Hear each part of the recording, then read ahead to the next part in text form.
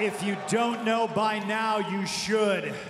My name is CM Punk, and what I am is straight edge.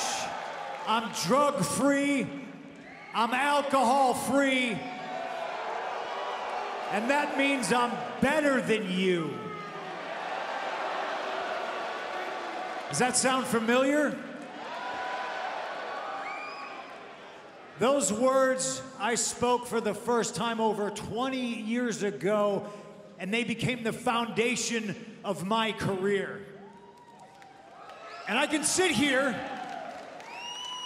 in Nashville, Tennessee, and feel pride that that foundation grew into such a career that I have managed to inspire the next generation of professional wrestling. Some of them are sitting in the locker room right now. Some of them became wrestlers because of me. Some of them became straight edge because of me. Hell, some of them sit like I do. And then there's MJF.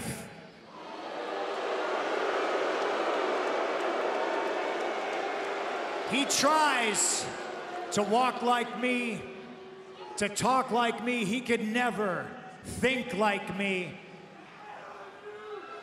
But when he beat me in my hometown,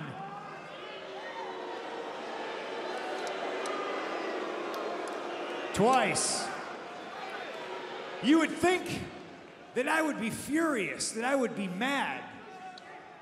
But to tell you the truth, Max, I'm proud of you. Where you stray from the path is you fail to retain the knowledge of the lessons that you are being taught. Maxwell Jacob Friedman fancies himself Piper in Portland, Brett in Calgary, and Punk in Chicago, when in reality he's just shitty little Max from shitty little Long Island. The foundation of Max's career has been a ring that he has used to beat opponent after opponent, and it's a ring that he won with help from other people. So now the situation is this because of last week. Shout out to Jon Moxley, thanks for the assist. I now get to pick the time, the place, the date, and the match for my rematch with Little Max. So we'll get right to it. The time, probably right after sundown. The place is Orlando, Florida. The date is March 6th. The pay-per-view is called Revolution.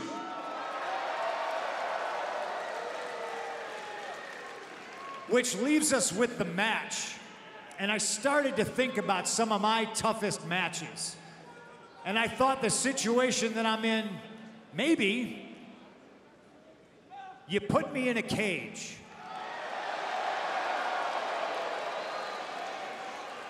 No, but let's be honest. I've seen Wardlow. I'm sure he can climb a cage. And Max can still run. Max can still climb out of a cage and run from the lessons that he so desperately needs to be taught.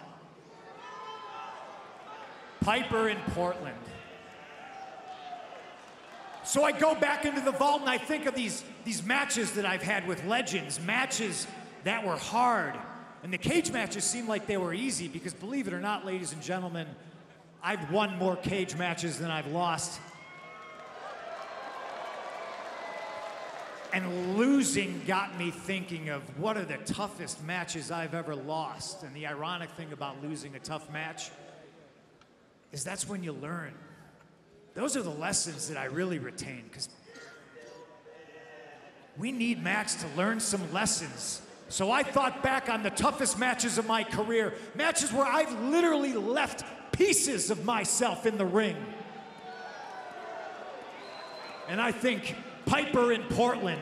Piper in Portland. Max, you want to be tethered to Piper so bad, you're going to have to be tethered to me. And 2 days removed from the Hallmark holiday, Valentine's Day, I'm left without a Valentine, and it's very poetic that I get to ask you the question, Max. Piper had his, now I have mine. Maxwell Jacob Friedman, will you be my Valentine?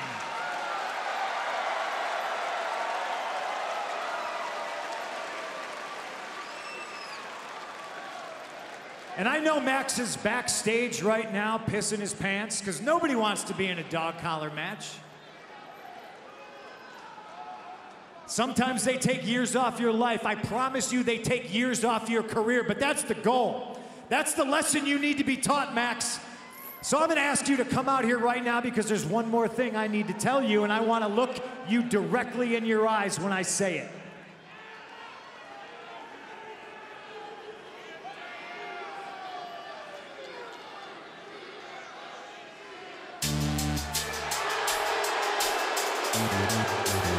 Well, this is getting most interesting, gentlemen. Dog collar may be the single most dangerous match you could ever get involved in. And it takes me back to 1983 of Greg Valentine and Roddy Piper.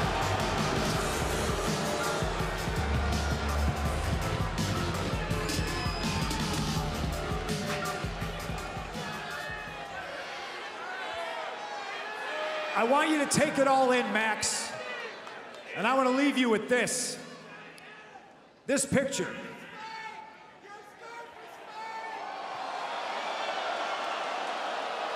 Wow. You see it, Max? I'm sure you remember it well. Possibly the greatest day of your life, and to me, it was Friday. Sunday, March 6th, Orlando, Florida, Revolution pay-per-view is gonna be the worst day of your life, and to me, it's just gonna be Sunday. The price you paid to see me on this day pales in comparison to the price you will pay on March 6th. The canvas I sit on's not gonna be stained with your shitty spray tan. It's gonna be stained with your blood.